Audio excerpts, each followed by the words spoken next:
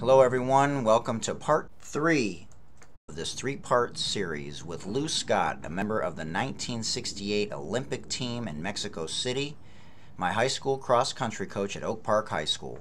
If you listen to part 2, feel free to fast forward to the 7-minute and 15-second mark of part 3 of this incredible podcast with Coach Scott right here in the Sports Deli.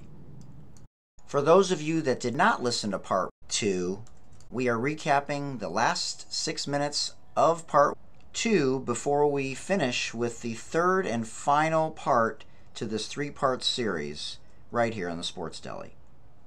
Welcome first-time listeners and returners to the Sports Deli. To find out more about the Sports Deli podcast, check us out online at thesportsdelipodcast.com. And whether you're folding laundry, driving, exercising, or cooking, grab your favorite deli sandwich or bagel and your favorite beverage, and let's do this together in the Sports Deli. We are honored to have Detroit native Lou Scott on the podcast. After trying to locate my former high school cross-country coach at Oak Park High School for the last 8 months during the pandemic, a huge thanks again to Gary Corbett in Detroit who helped me track Coach Scott down, no pun intended, and we are so lucky and blessed to have you in the Sports Deli to share your incredible journey for the first time ever on a podcast. He attended Old Eastern High, now known as MLK High School, and had to train without a track and would have to go to Belle Isle to train on their track. He had a paper route, which, as you will hear later, is the reason he found his calling when his bike broke in the middle of his paper route one day. And not long thereafter, beat the reigning city champ in the half mile during his first meet ever. He used to find out what his opponents would do to train and double his training.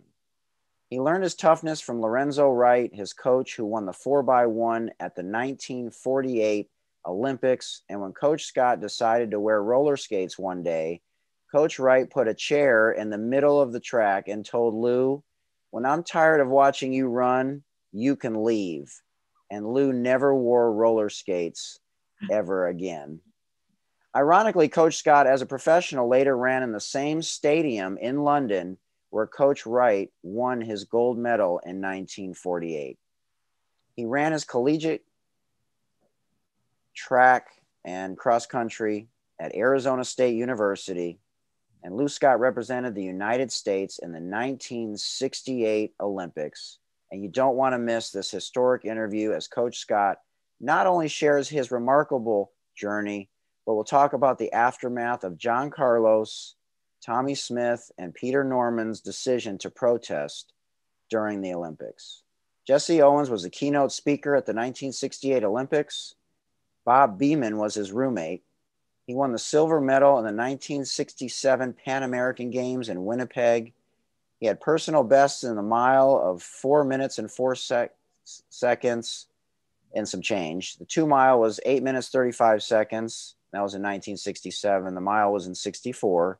And the 5,000 meters was 13 minutes, 46 seconds in 1968. Lou was the second African-American long-distance runner in the history of the Olympics. He turned professional eventually and ran in Tokyo, ironically, which we'll talk about, London, and Italy. He shares a birthday with Beyonce and Damon Wayans. He taught and coached for nearly 40 years, as did his brother. Shout out and flowers to Benny, who set this up in Detroit. And he's a deacon. He loves to read, still runs with his training partners who are in their 80s and 90s. And you cannot find him anywhere online because he doesn't do social media. And that's why it took me 8 months to track him down. And again, Coach, this is your first ever podcast, and I can't tell you how extraordinarily honored we are to have you get in the Sports Deli. Karma and welcome. There he is. Stuff works, Lou. He's good. The deacon, Coach Scott in the house. That's fun up in here. He's gonna put on his Olympic jacket. I like that. I love it. Take your time. Yes, sir. Look at that Olympic jacket. This is the one I marched in the stadium, in 68. I will keep this jacket until I die. You earned that. Yes, sir. Yes, he did. Coach, wonderful to see you. It's wonderful to see you too, Mike. God bless you. There were mornings when I was training, I was so tired that I had to, take one leg, put it on the side of the bed, take the other leg, put it on the side of the bed. Okay, don't talk, because if you talk, you'll think and you'll talk yourself out of it. See, my thing was guaranteeing me a spot on the Olympic team, first, second, or third.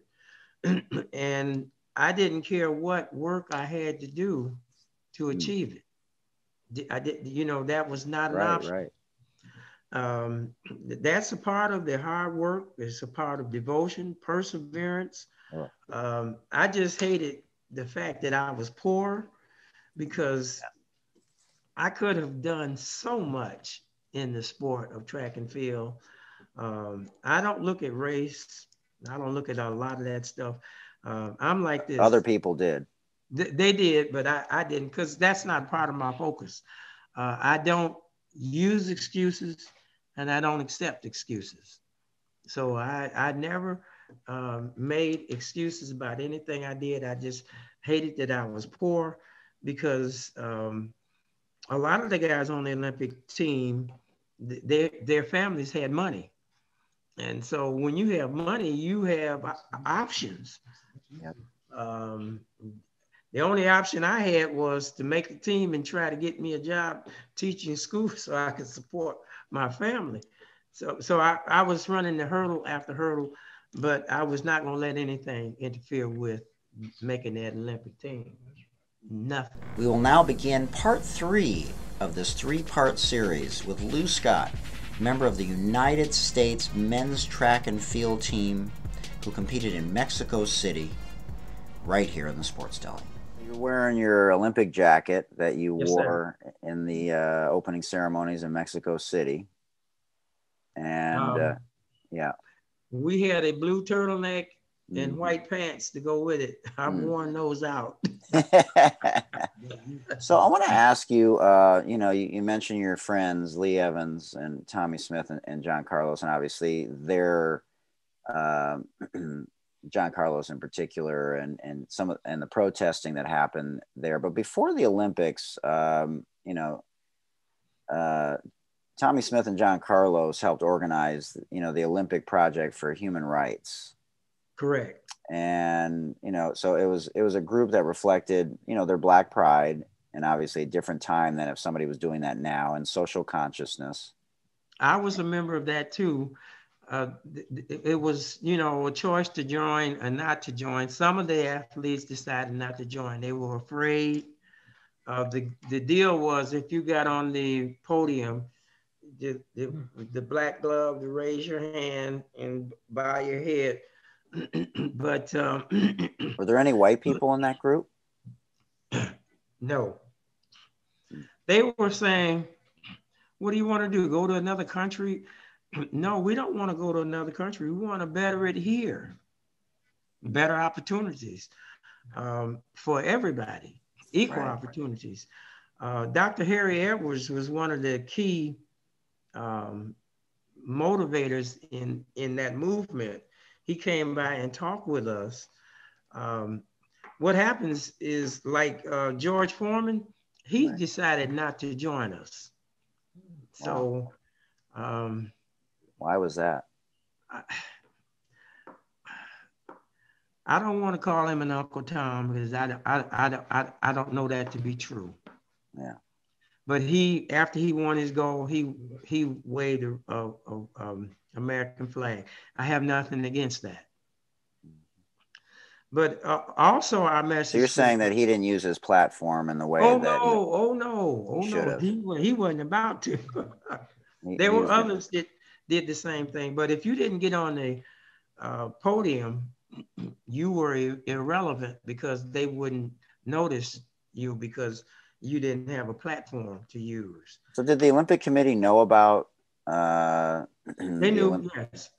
And so was there any backlash, or said, you're not going to get on the, because, there's even now when Gwen Berry, during these Olympic trials, she turned away during the playing of the national anthem, and, but there's penalties for, you know, protesting during the Olympics. But so how today they don't have the penalties that we had. Right.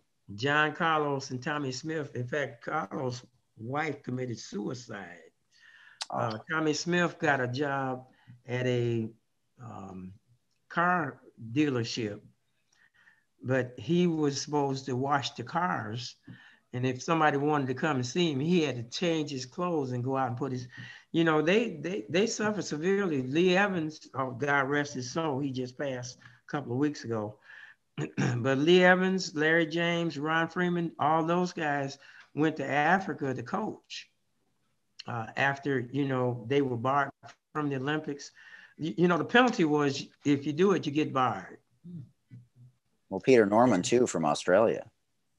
Yeah. You know, he was on the podium too, and he didn't have a glove on, but you know, he still was a part of that protest. And I think he bowed his head. Bowed his head, and yeah. But it wasn't until 2012, long after he had passed, that Australia apologized and acknowledged, you know, what he did was the right thing to do, obviously, and you know, looking back on it, but it's amazing what they suffered.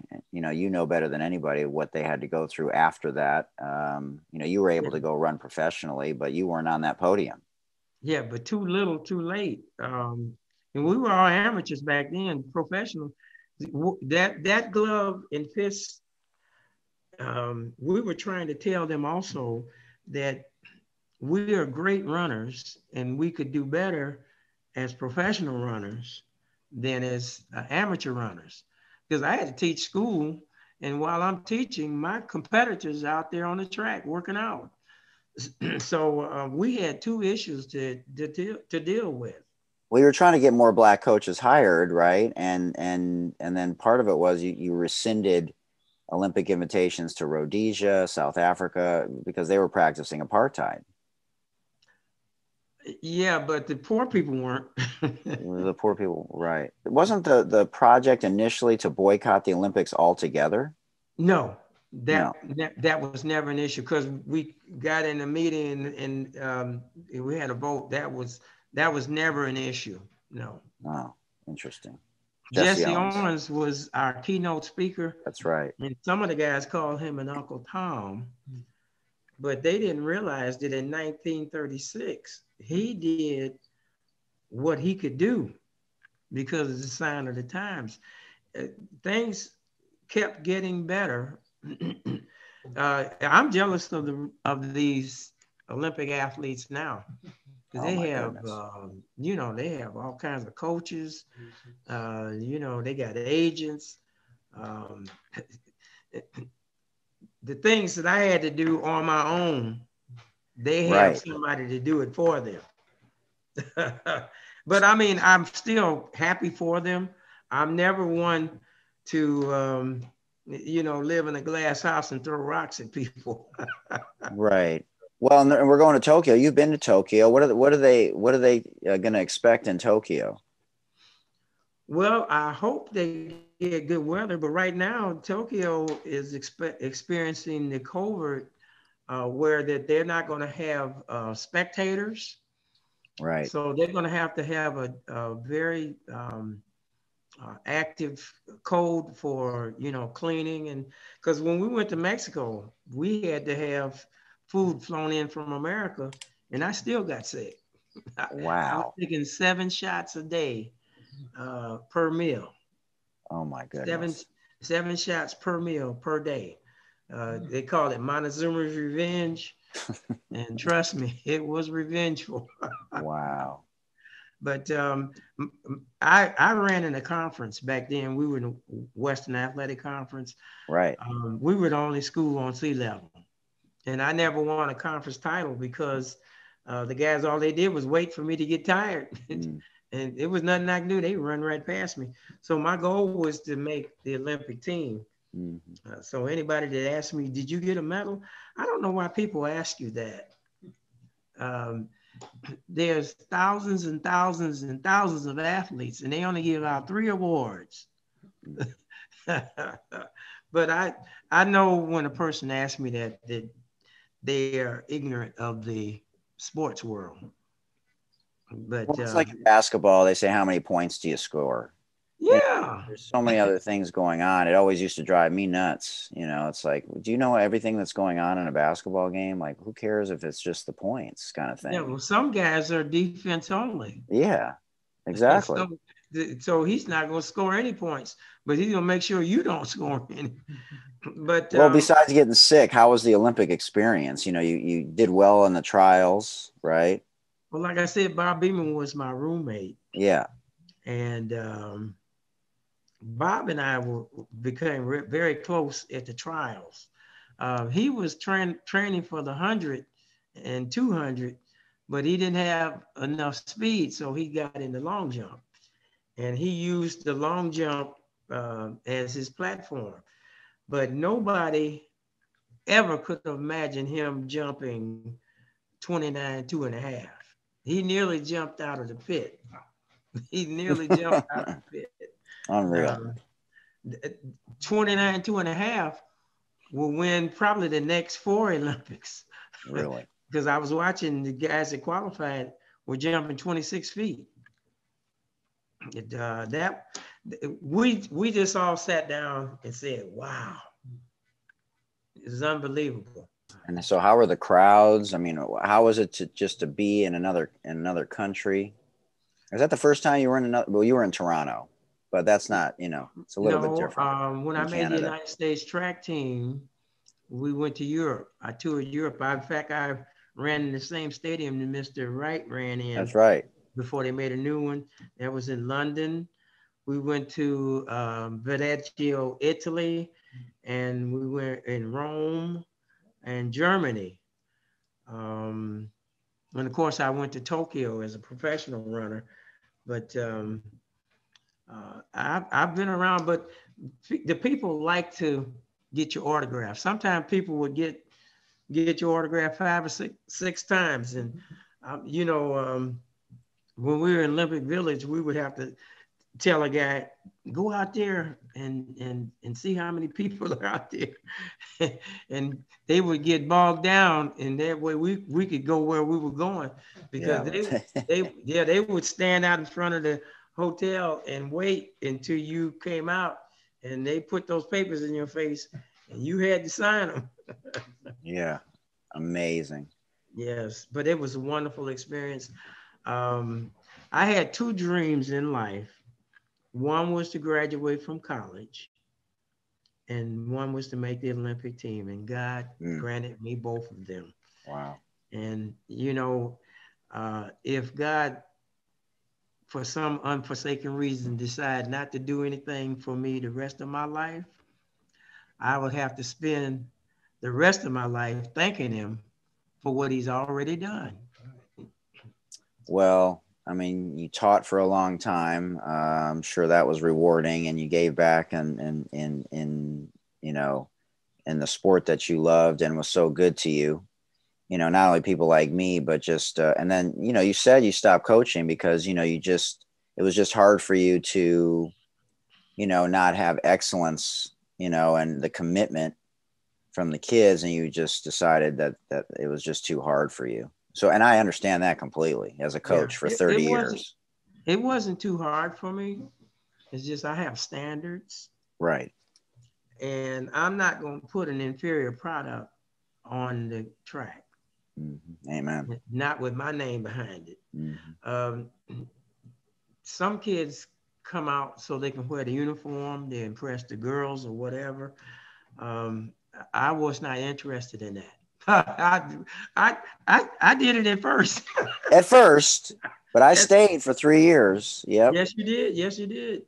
You had heart. That's one thing that I always appreciated about you. You did have heart, because I know I took from my coach some crazy stuff, but it worked. It worked. I swear to God, I tried to run as fast as I could. I could not catch Anthony Kellum or Jack Seller. I could not catch those guys. I mean, they were running 15s. I think he actually cracked 14. I was like, man, I was barely getting high 18s. And I'm like, man, I swear I'm trying. I'm dying here. I just couldn't, I didn't have the capacity, I don't think. I trained. What happens is gifting when we're born, gifting when we're born.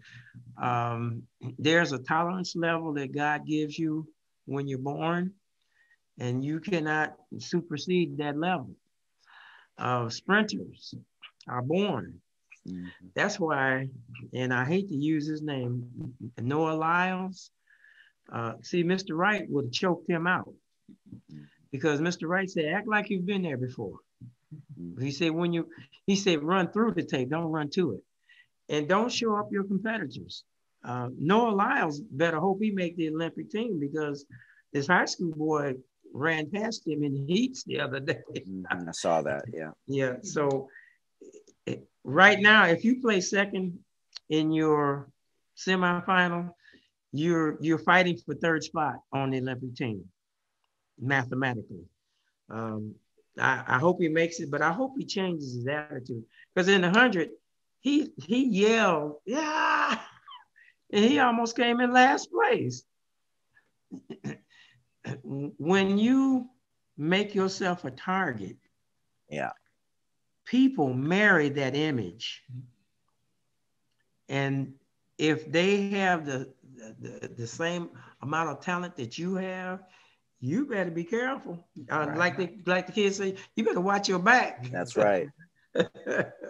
Coach, I want to ask you, we talked a little bit about your attitude and how you handled, racism and, social injustice growing up. And you stuck to those 3 words and stayed focused. Obviously, you not only had a gift to be able to run forever, but you had a gift to have some mental toughness on and off the track and take the lessons that your family taught you to keep your nose to the grindstone and treat people the way you want to be treated and stuff. And people would see your body of work when it's all said and done. And that's really who you were, despite the sign of the times. And so, we've had for centuries and decades, and you've seen it more than most of us, social injustice and lynchings and racism and segregation and assassinations. Mm-hmm. And so, it came to a head last summer with the death of George Floyd. Yes, it did. And, he was just, the police officer, Derek Chauvin, was just sentenced, not long enough, but, at least there was justice of a police officer, which far too often there's settlements and the police officers don't go to jail. And so what it's been over a year since mm-hmm. that, and you experienced it in the 60s and your whole life. But reflecting back on it and seeing what's happened last year, more white people are speaking out than ever before from what I've experienced and what people have shared with us on this show. And so what do you feel a different kind of hopeful? Do you see policy changes are going in a better direction? Do you think this is finally it? I don't know. Mike, first of all, Black people, we knew where we stand. When you know where you stand, you know what to expect. If you're going for a job that's for white people, you probably guaranteed you're not going to get it.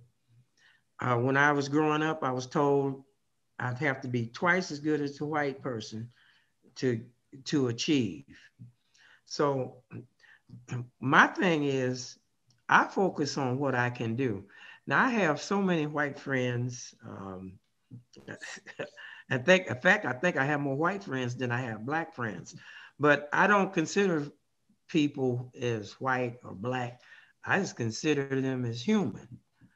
But we know, but I always, like I said about my focus, if you have a goal, if you have a focus, if you have tunnel vision, I say to myself, does this racism affect what I'm trying to do? Yes or no? If the answer is no, then I'm going to continue on my pace, because there are things that I can't do anything about.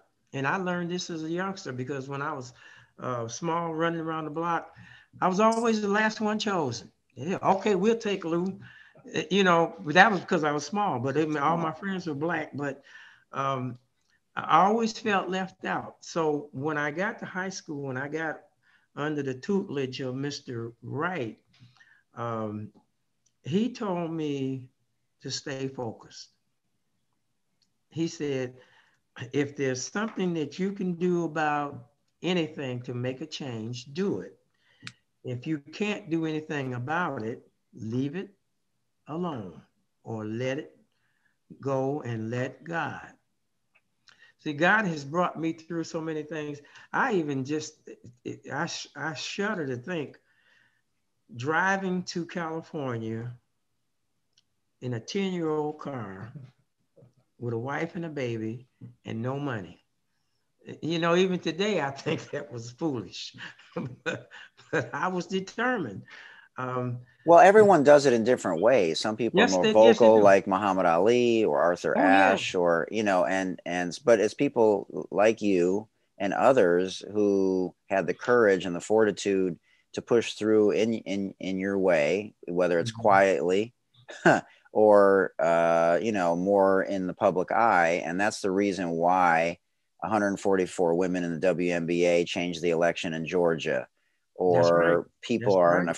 people aren't afraid to speak up now about mental health. It's not as taboo in the African American community to talk about things that affect you between the ears and above the eyebrows, or other things that are happening in the NCAA where the women have a barbell and the guys have a complete weight room. I saw it. You're right. I saw that. you I know was but proud of them. but it's because of people like you you're not going to be blackballed, or you're not going to lose endorsements. If anything, it's encouraged Colin Kaepernick Yes. to speak out, because if you don't now, then you're disrespecting the people like you that came before you, that sacrificed so much, and now it's so easy to speak out. I mean, easier. It's not easy ever, I don't think, to tell your story, to have to look over your shoulder every time you walk out of your house as an African American, or when you're driving in the car, that you have to do double takes still when police officers pass by you, and still have to have the talks with your kids. Like, that's never Correct. easy, but Correct. it is a little bit easier now because of people like you. Well, I'm not going to take credit that's undue, but Well, I'll I give have, you the credit nonetheless. thank you. But as a deacon, as a um, child that had a preacher for a dad, I've always learned about faith. And my daddy always talked about faith. And I've always had faith in anything that I decided to do. And if you tell me that I can't do it because I'm black, because I'm short, because I have two left feet or two right feet, you already done messed up. Because see, when you tell me I can't do something, then that's what I'm gonna focus on and make sure that I can do it. But I have been blessed. I'm not gonna say I have never been discriminated against. I have, but I took it with a grain of salt. But as a deacon, I know better. See, when Jesus' disciples were with him, he said, "You go and tell the people, and if they disagree with you, he said, dust yourself off and go on to the next person." That's You it. know, so if I always say my favorite term is never get off the horse you rode in town on. Okay, if the horse that rides you in town is the horse to success, now I'm gonna stay on that horse. And if I fall off, I'm gonna brush myself off and get right back up on top. But uh, the key to this life is perseverance. Yeah. The key to this life is perseverance. Fight a good fight, stay on the course, and keep the faith. Well, and don't look at failure as a negative. It's something that taught you early on to not be so cocky, Yes, it on did. the track, and then you thought you were training and had to train even harder, and it's always a continuous infinite process life where you never have all the answers. It's like you said, you fall down, you get up, but it's hard for kids now. I think it's different because they want instant gratification, and we used to train differently back then. We saw the world differently. We didn't have so much social media and all this other stuff to detract us from having a great work ethic and keeping a great attitude and stuff. So it's just we could learn a lot from being old school, so to speak. You are absolutely correct. You are absolutely correct. But with me, I used failure as a learning tool. Totally. You see, if you use failure to beat yourself down, you're not going to progress at all. There's an education in victory, and there's an education in defeat. Totally. But if you have a goal, if I'm gonna make the Olympic team, I can't let a defeat bother me. What is it that I did? What do I need to do to improve myself? But my key was I needed to work harder and to get older and develop. And you enjoyed the journey. It wasn't always easy. You had to put one leg over the side of the bed sometimes, but you loved the journey. Loved it. When I say it was hard, but it was a joy, a love. In other words, I'm not saying it was hard because I couldn't do it. It was hard because I had to do it and I was going to do it.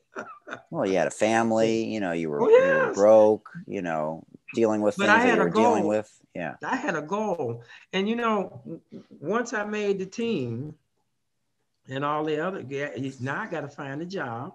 Right. So I come back to Detroit, and at the interview, they said, well, how was Mexico?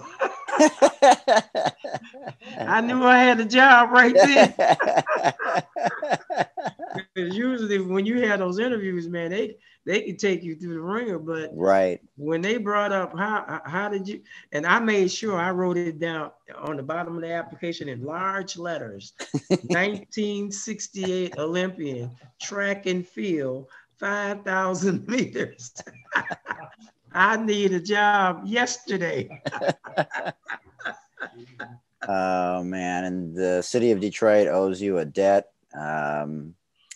Man, so we got the rapid fire, the fun this or that quick answer segment of the podcast. We can finish it now. I'm good. I have endurance.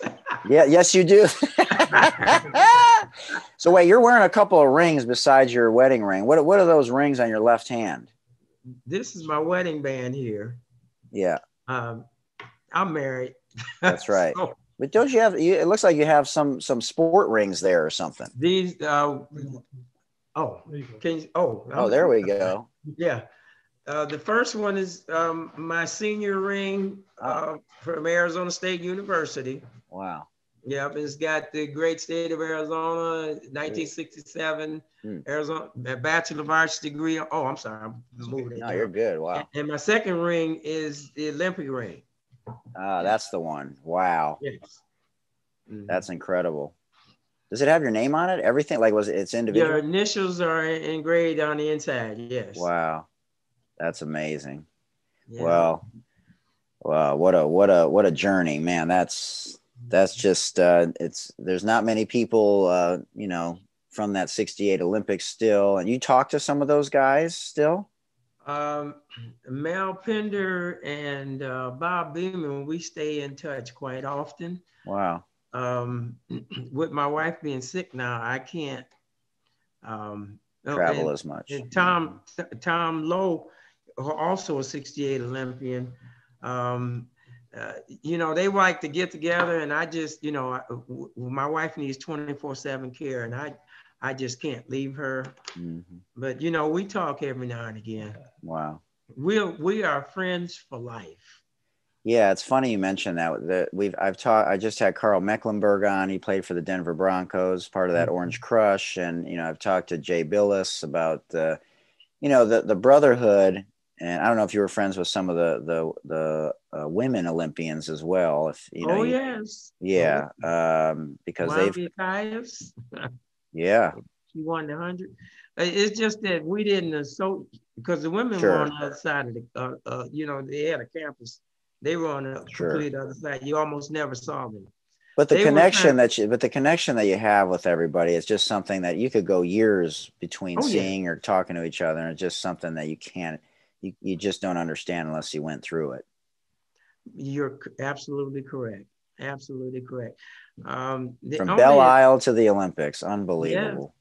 Well, it was the Olympic Development Program. Right. And see, when they gave me medals, I told them they messed up. And then they had the nerve to give me a trophy. I said, "Oh Lord!" um, at one point, I had a trophy room. Wow. I mean, they were everywhere. Mm. From high, uh, I was beating college champions in high school. Amazing. I never will forget. I went to Toronto, Canada, and I was running in a race. All the guys were college runners. I didn't know that. You know, the coach just said, "Come on and run." Yeah, it was just like an open invitational or Yeah, something. it was open invitational. Yeah. So Bruce Kidd, at that time, he was in the class of Jerry Lindgren, and he was lapping everybody. And he was about to lap me, but I said, "You're not gonna lap me." And I came in second to him. Wow. And when I finished, everybody said, "What college do you go to?" Right? I Oh said, man. I'm in 11th grade. Oh man, that's classic. He lapped everybody but me. And trust me, he was trying. He was He was trying. trying, but I looked back, I said, no. I said, no, Not sir. today. But Oh I man. could go on and on. It's just so many wonderful experiences. I have beaten people that I only dreamed I could beat. But you know, when you're determined, when you're focused, when you have a workout schedule that is above theirs because you double it, you know, and then my faith, and I'm like this. Once you get in shape, that's what 99%. The rest is mental. Yep. The rest is mental. Yep. And see, when I beat some of those guys, the college champions in high school, I put that in my computer and thought about it. And then when I started beating college champions, and when I came in one step behind Jerry Lindgren in the National AAU championships, I said, "Oh boy, I'm headed for the Olympics." That's right. And when I got to Olympic Village, I said, "I'm gonna be on the Olympic team, 5,000 meters." They said, "Lou, everybody's saying that." I said, "Yeah, but I mean it." I love I it. mean it. That's my coach right there. Yes, sir. Okay, so let's hit the rapid fire, and then we'll leave the floor to you if there's anything else that that you wanted to share that we didn't touch on. Then like your diet and your exercise, and you know how important that is to you. We'll leave the floor to you before we will let you go, because I know you got to get home to your amazing wife, and your daughter's helping Thank out you. today, and Thank you. And so okay, Greenfield Village or the Detroit Art Institute? Both. Both. We got a tie on the first question. Okay. Favorite athlete of all time besides yourself? Ooh, that's a hard one. Man, I had so Joe many. Louis. Yeah. Muhammad Ali. I met him personally. Wow. You know, because I wouldn't have changed my name. But anyway, Muhammad Ali, I never will forget when he fought the first world championship. He was bragging. I didn't like that because, right. you know, Of course you didn't. Yeah. Yeah, my coach taught us against that. But when he beat Sonny Liston, when he beat him, he said, "I took his greatest punches. No, I took his best punches. I am the greatest." That's right. And ever since then, I was a fan. But I have many others. Kareem Abdul-Jabbar. Jim Ryan. Jim Ryan. Oh man, I can go on. But if I had my all-time favorite, I would say Muhammad Ali, because even though they took his title, they gave it back, and he wanted, took more than once afterwards. So I would say Muhammad Ali. So did you actually have a face-to-face with Jesse Owens? Did you have a chance to talk to him? Not a face-to-face, because at the Olympic Village, He was just our a speaker. keynote speaker, for all the Olympians. Yeah, yeah. I wished I could have gotten a face-to-face with him, but he was like isolated. Yeah, Jim Ryan, some certain people were isolated. My reward from all of that was being in their company. Sure, of course. Being in their company, because I don't get to talk to everybody. Yeah. So you ran into. Yeah, go ahead. The governor wrote me a letter thanking me for representing Michigan in the Olympics. Wow. And I thought that was special. Yeah, that was. Wow. Yeah. That's amazing. You still have that letter? I'm sure I got it somewhere, but it was handwritten. Yeah, Wow. I have, but I have so much stuff. I don't go through it anymore like I used to, but I used to know where each and everything was. A lot of the papers, I bought my first scrapbook in 1959. A lot of the papers are starting to disintegrate. Well, you should consider maybe, I don't know, the Smithsonian, the African American Museum. I'm sure they would love to, talk to you about, maybe something to put in there as, being the second long distance, African American in history to be on the Olympic team. I'm sure that would be something that they could, if you're interested in talking to them, because I know I've had some correspondence with them about donations and things like that. So it's an amazing museum. If they're interested, I'm interested. Yeah, that would be amazing. I'll shoot them a correspondence and give them Benny's contact info and see if they're interested. That would be amazing. That'll work. Well deserved. Okay, so you ran in Tokyo, London, and Italy. Where was the best food in those places? Or which one of those countries had the best food? It was almost a tie, because when you're coming from America, representing the government, everybody puts their best foot forward. Right, of course. The food was good. That would be a hard one. Germany, the food was extremely good. Except the only thing I didn't like in Europe, they don't like to cook their meat well done. Oh Lord! Hey, you mess up the food, man. I said, you eat your food your way, and I'll eat my food my way. That was the only thing with the meat. They didn't like well done, and I'm like this. If I put my fork in the food and it's got blood in it, I'm not eating it. That's classic, Coach. Lawrence Welk or Hee Haw? Yeah, Lawrence Welk. Honeymooners or All in the Family? Ooh, All in the Family with ease. Archie Bunker. Yeah, he's another one of my favorite people. Oh man! Although he wasn't a real person. Right. But the actor that played Archie Bunker. Oh, classic. And then he went on classic. to do In the Heat of the Night. Right.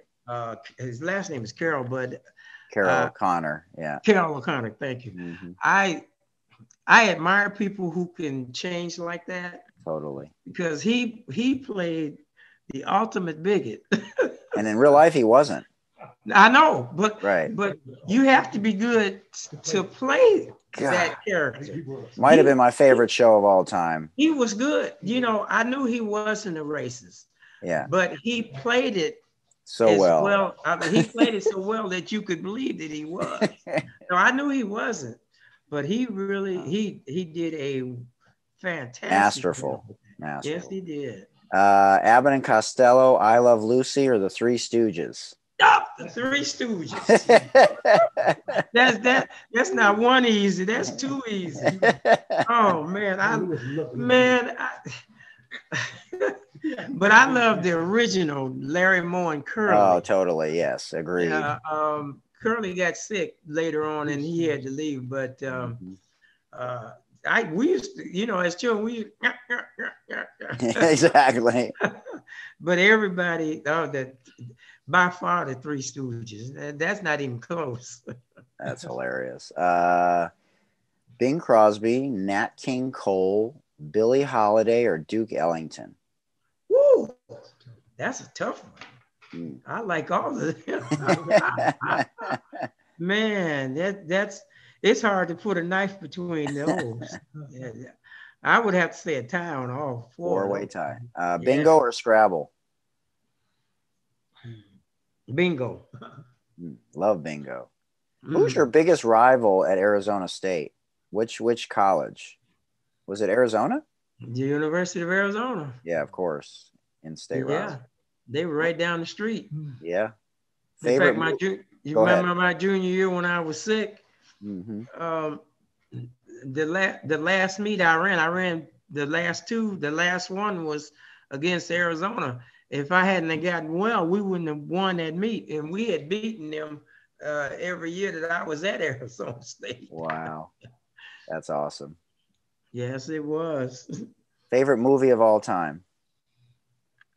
Sparkle. Wow.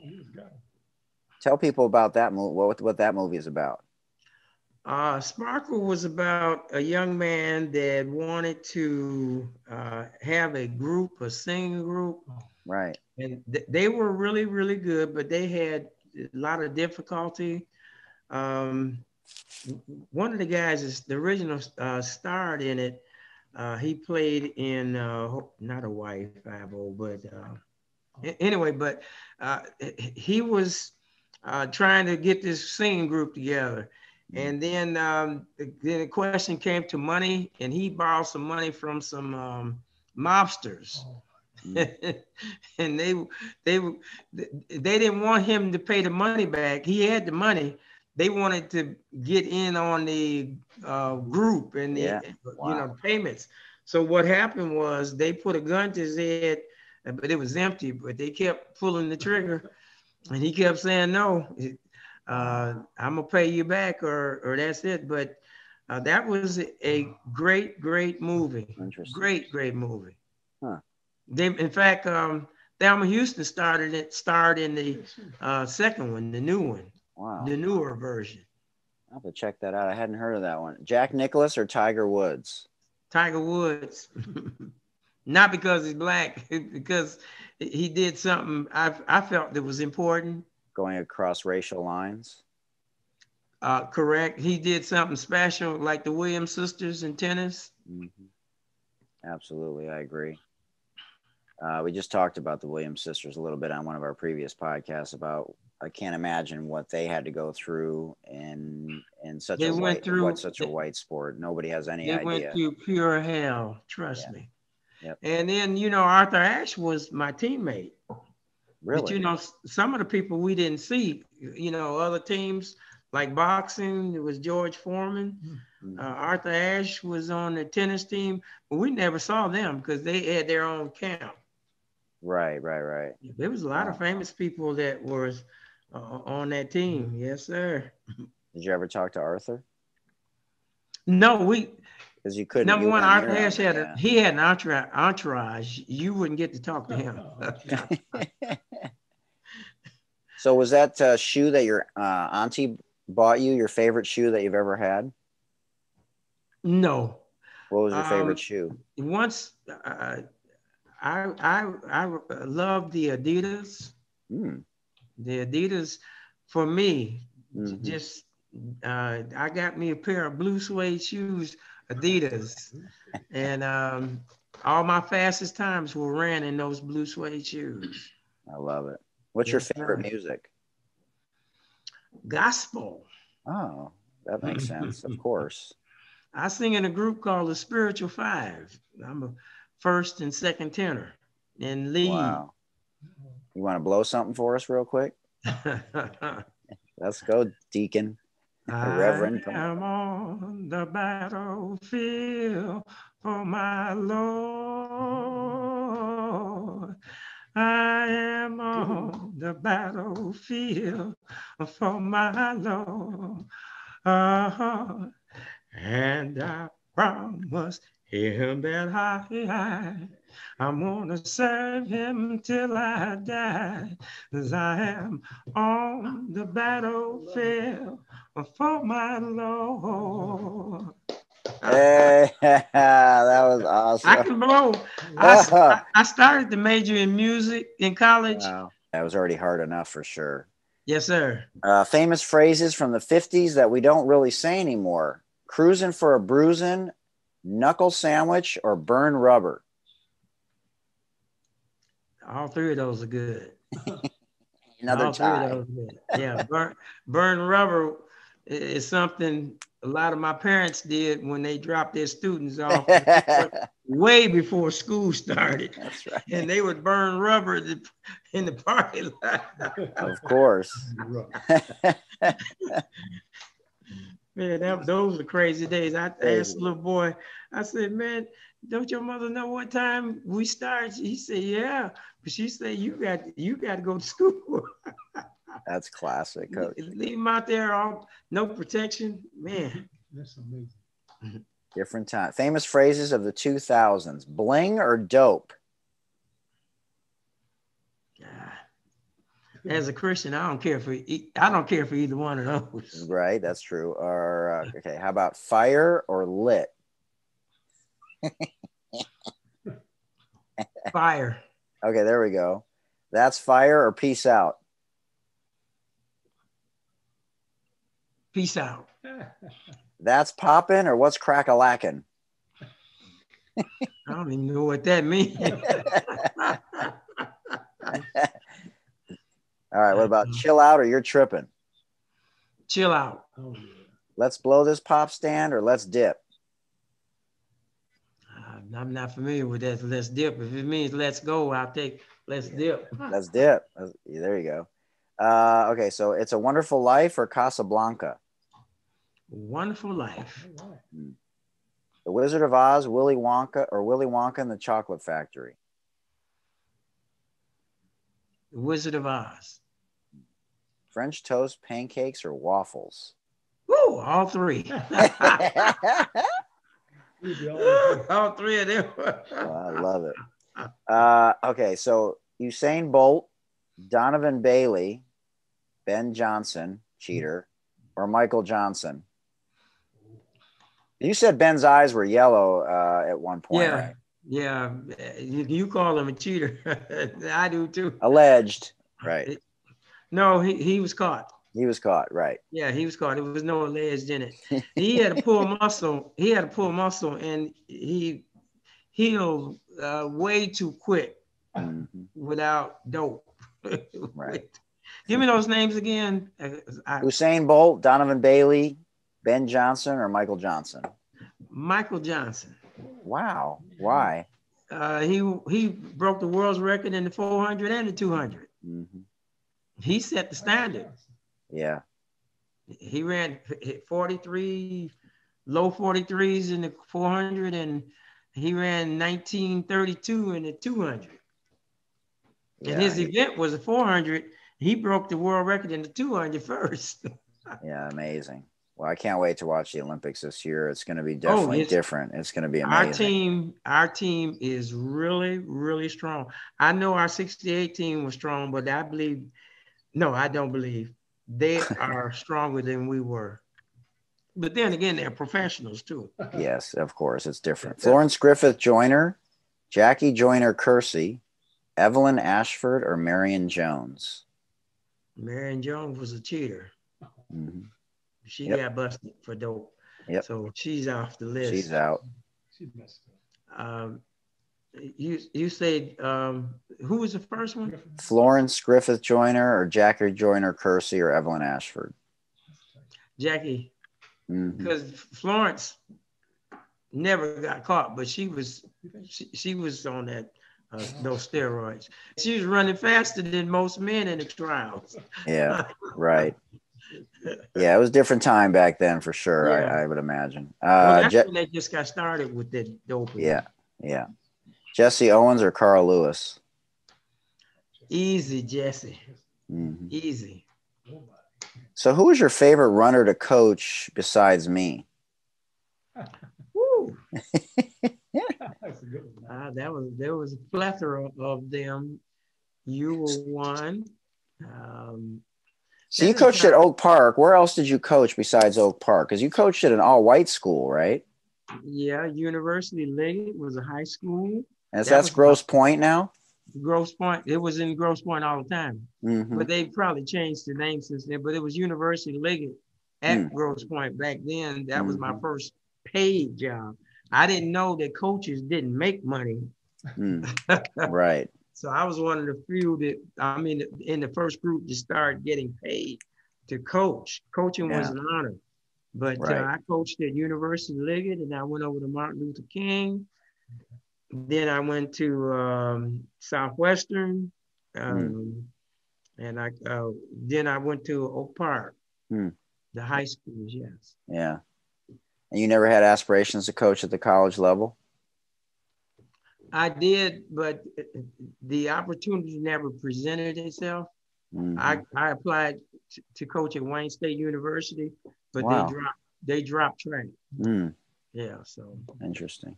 Yeah. Well, Coach, it's truly been an honor. I don't know if there's anything else that you wanted to share that we didn't touch on, or anybody else that you've met, or other stories, about your journey. But we truly appreciate your time. And like I said, I was looking forward to this, in so many ways. You're still in great shape. You still train. You're eating right. Your blood sugar is good now. You're taking care of your wife. Your brother's amazing. You still got a lot of things going for you.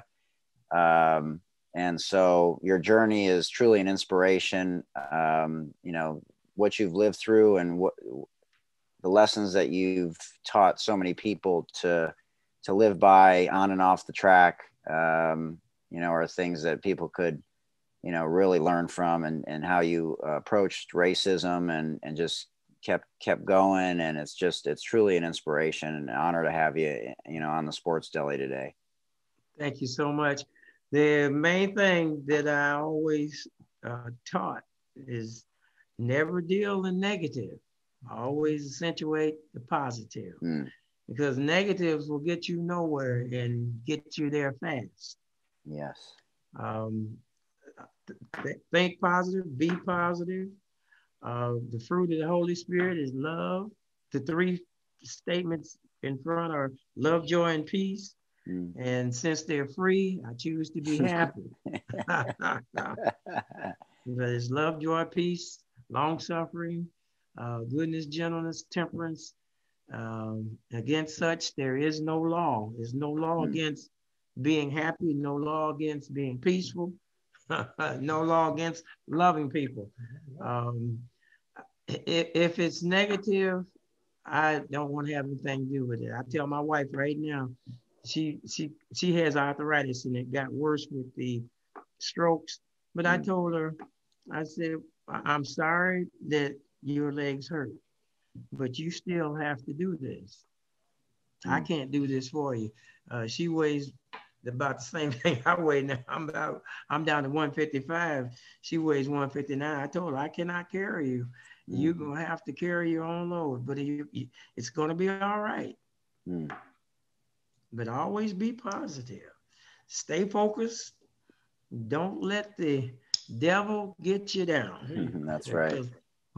When everything starts to fall apart, it's nothing but the devil. Yeah, well, you learned at a young age to strive for excellence, and you've done it in every corner of your life, and you should be proud of that. And it's, why so many people after you have had the opportunity to live their dreams, because, you laid the foundation for so many people. So you know, much love and the utmost respect for you. And, you know, you don't realize things sometimes until you reflect back on it. I know a lot of my teammates are looking forward to listening to this, and they were so excited that you were coming on. And we've been in 27 countries, and you know, we're approaching 10,000 downloads, and, you know, wow. Which is, it's all good and great and all that, but it's just more about the message and yes, the lessons learned from life and people's experiences. And if they can relate to it and learn from it, even if it just touches one person, then, you know, it means the world to me. And I know it does to you as well. Yeah. My coach always told me, he said, a winner never quits and a quitter never wins. That's right. So he gave me so many sayings to keep me on track, and that was one of them. But he always told me, he said, a winner never quits, and he said, and a quitter never wins. And that is true in any time, in any walk of life. You're correct. But I always say, if you see a champion, I'll show you a person who works hard. Yep. As simple as that. Facts. Always keep learning. Yes, sir. Never think you know it all, for sure. When you stop learning, you're already dead. You're waiting for the burial date. That's right. So absolutely. I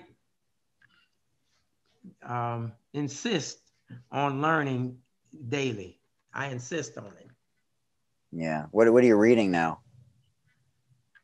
I'm not reading anything.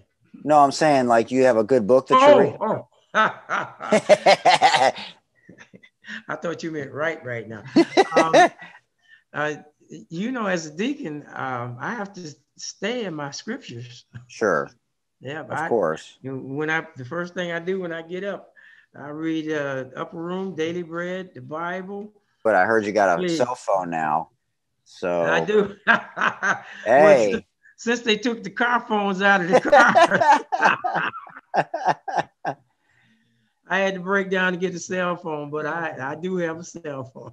That's awesome. Well, I'll stay in touch, Coach. Thank you for everything you did for me and my teammates and the memories. You know, I don't remember any parties or, you know, get-togethers at your house or anything like that. But what I do remember is what you taught us about not making excuses and, you know, how to get better, you know, and how to train and how that spills over into your daily life and how to get better in your daily life. And I appreciate that very much.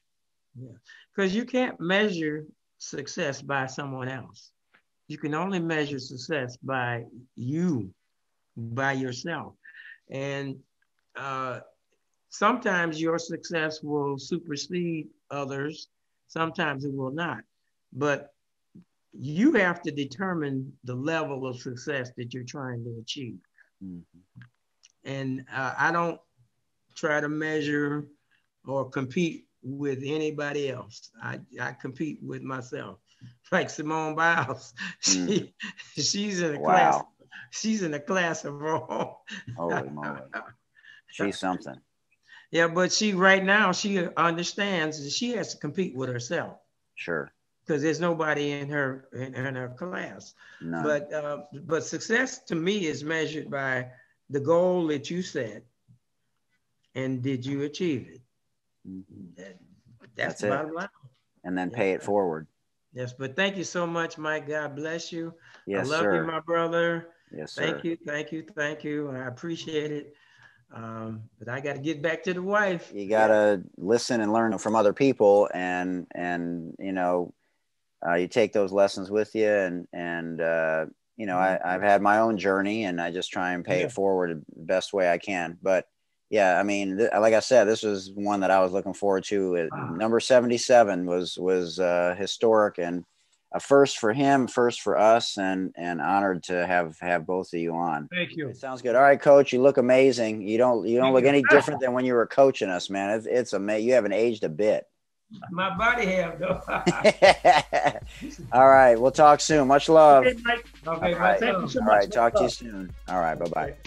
We hope you enjoyed this incredible 3-part series with Lou Scott, member of the 1968 men's track and field Olympic team that competed in Mexico City. For Dr. J and Coach K, I'm Hootie Hoot. Please mask up if you haven't been vaccinated yet. Stop Asian hate. Remember, Black Lives Matter. And until next time, remember, it takes a village. Peace.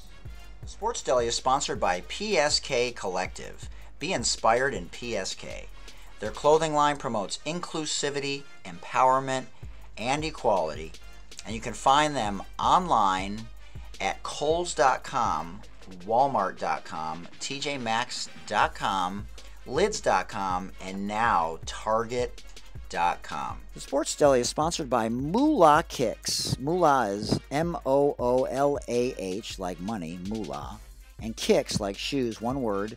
You can find them online at moolahkicks.com, and it's the first ever female-only brand basketball shoe. So it's a shout out to the basketball street culture, and it is also about fighting social injustice and gender inequality worldwide and here in the United States. And again, you can find them at moolahkicks.com. The Sports Deli is sponsored by City Lokes, C-I-T-Y-L-O-C-S. You can find them online at citylokes.com, where you can go and make your own personalized license plate hats. They're so cool. You got to check them out. And don't forget to enter the code TheSportsDeli at checkout for your special 10% discount. Sports Deli is sponsored by SportRx, the leader in sport prescription eyewear. You can find them online at sportrx.com. And don't forget to enter the code DELI10 at checkout for your special 10% discount. And now, this is a picture of Coach Scott winning the city championship while at Eastern High School in Detroit, Michigan. Can't thank Coach enough for joining us. And he's wearing his Olympic jacket here. And until next time again, peace.